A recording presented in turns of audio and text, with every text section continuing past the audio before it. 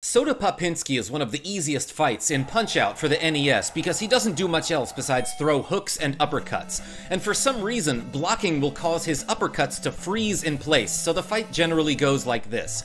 He'll always start with 2 hooks, which we will interrupt with jabs, then we'll hold down to block. Because anytime he throws 2 hooks, his next move is either to throw 2 more hooks or 2 uppercuts. So, if after the first 2 initial hooks he throws 2 more hooks, we'll block the first one and interrupt the second one. If he goes into the uppercuts, blocking will cause him to freeze in place, allowing us to get 2 quick body blows. After that, we've usually collected at least 1 star, so let it rip immediately and it will always knock him down. When he gets back up again, just repeat the whole process. So, interrupt his hooks with jabs, then block. When he goes down for the uppercuts, you can body blow him twice, then hit start to knock him down.